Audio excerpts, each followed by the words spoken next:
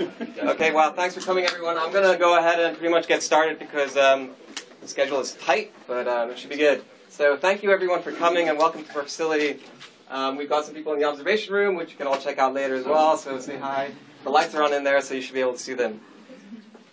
Okay, so we got a pretty packed event. As you can see, we weren't necessarily anticipating this many people, but it looks like we're squeezing in okay. At the end of this, I'll go over the final sort of schedule and divvy up sort of people into the different rooms. For the one-to-one sessions with Jason and Brock, we're going to try and limit it to maybe 10, 15 people at the most in any one room. And so thanks for signing up. I'm just going to go by a first come, first serve. All right. Cool. Well, I might as well just get started. I've got a couple of slides here just talking a little bit about us and our team. It's very high level. It should be pretty familiar to most of you guys in here, so I'll probably skip through that relatively fast. And then I'll move on to talk a little bit about our lab and how it's set up and some of the considerations that went into putting it together. Okay, so yeah, that's me. My name's Justin. Hello. So it's going to be very informal and participatory throughout the rest of the practical sessions. So as you're wandering about and meeting different people, please strike up conversations, share your experiences, ask questions. Everyone that's going to be hosting in the different rooms are very experienced and have a lot of things that they can say and answer to. So for this talk, I'm just going to talk a little bit about us, building the lab, and the facility. So why do we do what we do? Of course, traditionally, a lot of us came from standard usability backgrounds, and so it's all about putting users at the heart of the design process. That's not necessarily about making games fun, but that's part of it, of course. But the core is about putting the users at the heart of it. So like anything, it's an iterative process. We apply different techniques and methods. We iterate. And it's all about informing the design to achieve a positive user experience. And traditionally, that's about doing it by trying to make things effective, usable, efficient, all that kind of stuff. So traditional sort of usability metrics. Games, it's a little bit different, you know. So it's not about being efficient and so forth. It's about making them playable for the audience, making them fun, and helping the development teams to sort of make them magical. That's really our ultimate goal, and that's what drives us here at Sony. So what do we do? We help provide feedback for our design teams and our development teams. And this is a quote that came from Jamie Griesmer, who was a lead designer on Infamous Second Son working at Sucker Punch. And I think he captured that very nicely. This was actually part of a presentation he gave at GDC a couple of years ago. So we are involved sort of at all phases throughout development, but primarily we focus on production, and that's where we spend most of our research efforts. But we have been doing stuff all the way throughout and applying different types of things, from paper prototyping, storyboards, right through to usability tests, looking at mechanics, and full-on play tests.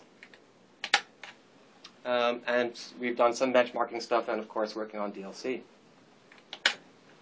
How do we do this? I just simplified this into a three-part process. It's all about first defining that research, creating it.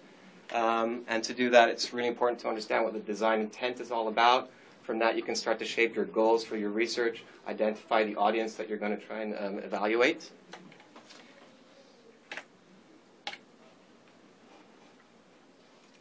And then it's all about conducting it. And so that's where a lot of this comes into play, because it's where we conduct a lot of our user research. So it's all about formalizing that experimental design, communicating it, and making any changes as necessary.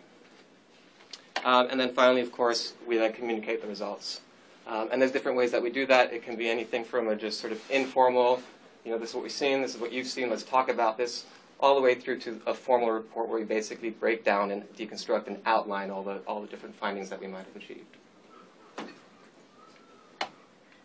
And of course, we work with different people from all parts of development, as is to be expected. So, any questions so far? Good. Okay. I'm probably running a little fast, but this is the important bit. So, I just wanted to outline some high-level learnings from building the lab. I'm sure I can see a lot of familiar faces that have done a lot of this before, maybe some people that are not so familiar, but one thing I can definitely say is it's not easy, and there's a lot of work that goes into it. It's time-consuming, and you need to put in the effort to get good results, as with anything. My background's in usability, user-centered design, so I apply that to pretty much everything that I do. And so like we did here, we treated it as an iterative design, and that is very, very important. You can't expect to reach a final solution in one go. If you do, chances are you're probably going to be unsuccessful. And so what you need to try and do is work out the basics and then iterate on that. And I'll explain a little bit about that in a second. I can't emphasize how important this is. We talk about this to our clients, and so we need to take our own advice. But define and speak to your key stakeholders. Don't think you know it all, because I didn't, we didn't. And it was through talking with others that we were able to come up with some really cool ideas and make it what it is today. And it's hard work, but you got to have fun. You got to have fun. There was definitely some moments that we had where things got a bit hairy, but we pushed through it. We endured. You know, we wanted this to be a great place. We wanted it to be a fun place, and that was something that kept us going. So where did we all start? Well, actually, you probably skipped right past it, but we got a little infographic outside. You guys can check it out at a later date. It has a little bit about the timelines and curious stats about our lab, like how many videos we recorded, all that kind of stuff. But the team here in North America was sort of formally formed in 2012. We actually already had a couple of teams at Sony PlayStation. There's another team in the UK. No one here today, but Mo is going to be in the 20 seat. He's from the UK team. That was established in 2007. This is kind of in reverse order. And we also have a Japanese team. There's 4 of them here today. If you get a chance to meet them, they're a great bunch of individuals and can definitely offer a different perspective, especially in context of the Japanese culture, which is pretty different. One of the big things is they find it very challenging to conduct one-to-one sort of qualitative interviews with Japanese people because of privacy and other sort of considerations. So the point here is actually, there was a lot of sort of experience already present within the company that came from the Japanese team, that came from the guys in the UK, who had all built their own labs. And then, of course, there was the 2 researchers here, myself included, and another guy, Chris Lefevre, who's no longer here, but at Microsoft in Vancouver now, sort of all putting our heads together to kind of define what it is we want to make. Yep, so the 2 researchers. Chris and I both worked as usability consultants before joining Sony, so we had a lot of experience with low-tech solutions all the way through to high-tech solutions. I remember working in Liverpool in the UK with a client at Sony, and we set up a playtest lab in a hotel in a conference room. We had 6 different stations set up, and we hardwired all of those stations, tons of cabling running across the hotel through to another room where we had the game teams watching on individual monitors. And then, of course, having worked, there's plenty of facilities, market research facilities that have very high-tech solutions, established solutions, working there, getting insights from how they have their setups. And thankfully, we had a very committed organization and leadership. Sony is very sort of pro-user experience and user research. I don't know if any of you are familiar with a gentleman called Mark Cerny, who was the chief architect for PlayStation 4. Previously, he had sort of evangelized user testing or user research with some of our teams, in particular Insomniac, back in the 90s. And so a lot of the things that happen here, the way we work and the way things are set up, actually stem already from some of the things that he was presenting way back then. If you ever get a chance, look up Cerny and the method, and there's a couple of talks and presentations on the internet that are pretty fascinating. The last bullet point here, I think that's maybe something that might differentiates us from someone else. It's not always easy to get that commitment, and I'm not going to talk about how to get to that today. That would be a whole talk in itself. It's no easy task, but I know there's people in here that have been confronted with these challenges and have done very well, so well done. We were very lucky. So yeah, this is part of where we started. We moved to this campus in May 2013. And before that, we were in a different building not too far away. But this is kind of what our old lab looked like. This is the best photo I can find. We didn't have many photos. But you can kind of see we had a 12-room setup that was kind of built originally by Mark. And each station had a camera that was looking down and a console and everything like that. And they had a two-way mirror. We shoved a couch in there soon after Chris and I joined so that we can do more one-to-one testing.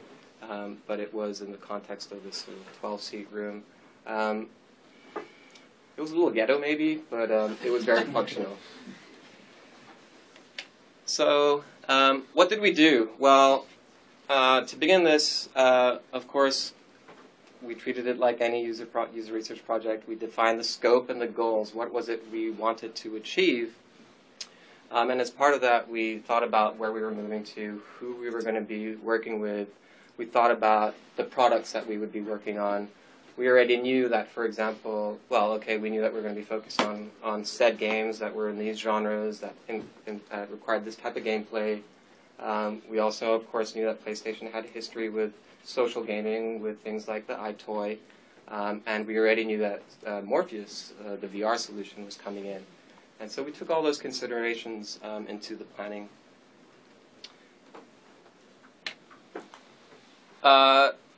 This was a lengthy process, but we tried to identify and define the requirements for the lab and the space.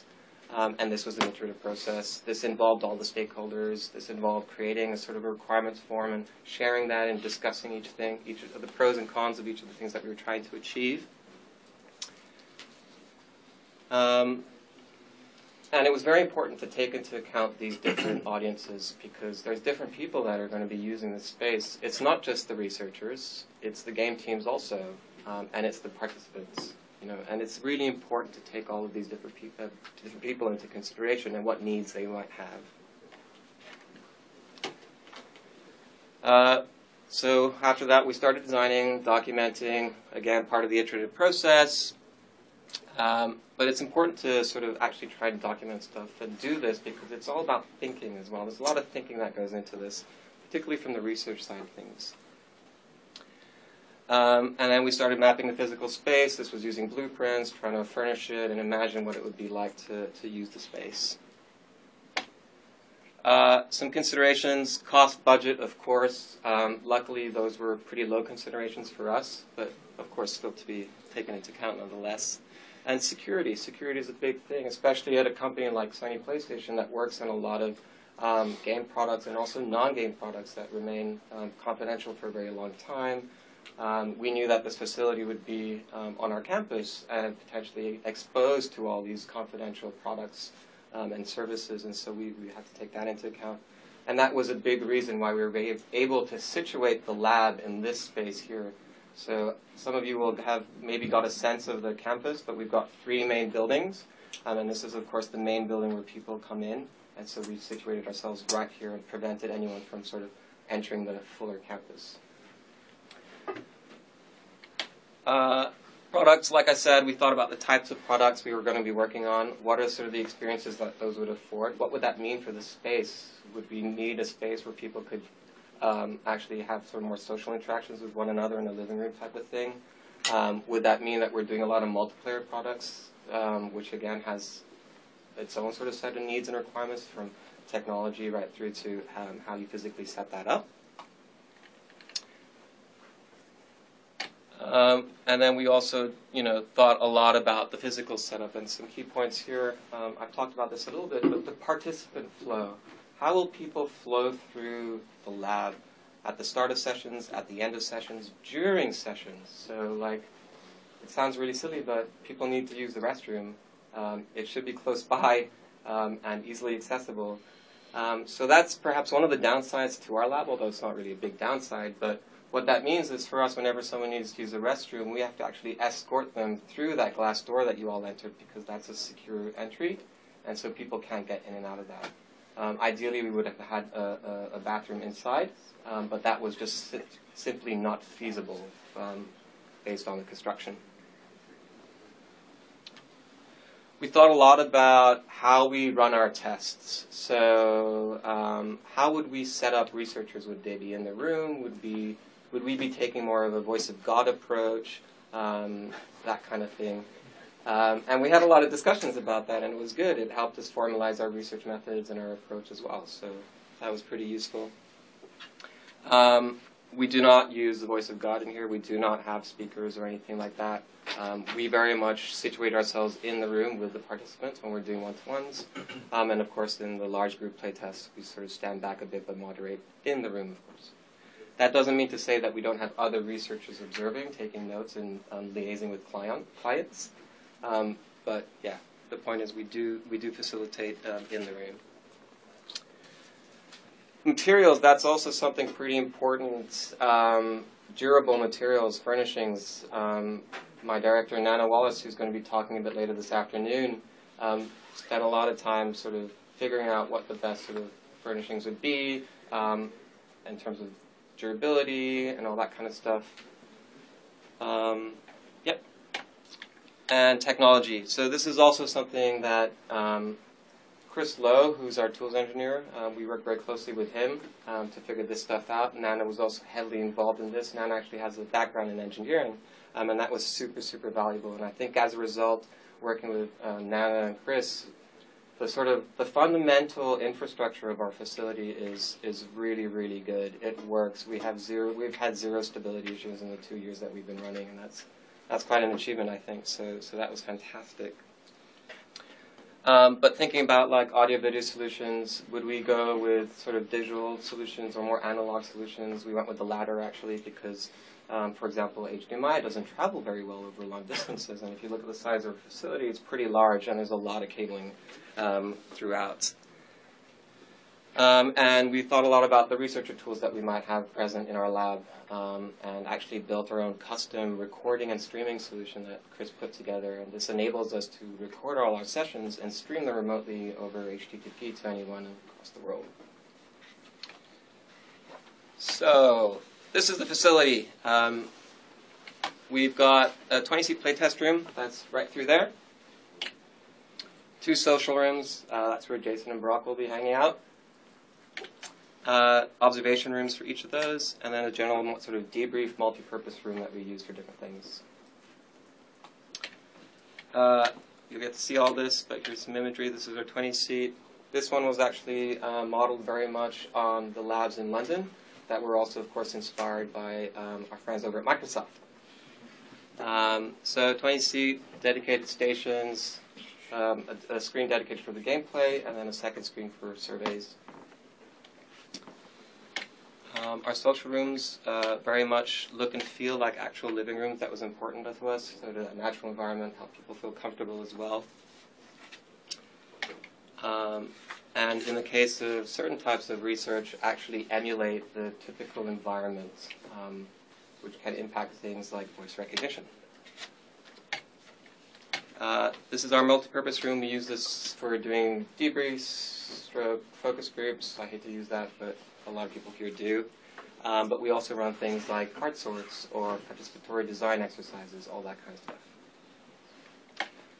And just for the hell of it, we've got a dedicated server room. This was actually one of the things that came out of all the planning was that we realized we needed to have a dedicated space for our servers and our tech. We did not want to have to rely on other departments in the company, and also physically having it co-located with all the other tech just has all its advantages. And yeah, that's it. Thank you very much.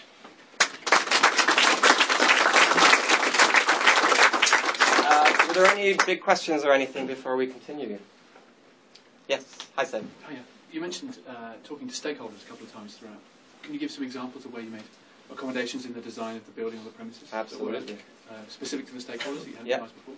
So here we work very closely with our production staff. So there's a set of internal producers here who manage all of our development teams. So our relationships are very much with the production teams, production staff, and the development teams.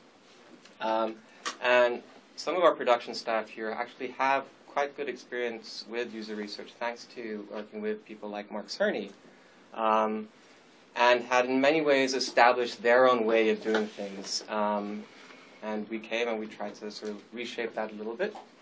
But we worked with them to understand, well, what are you guys familiar with? How do you guys like to do things?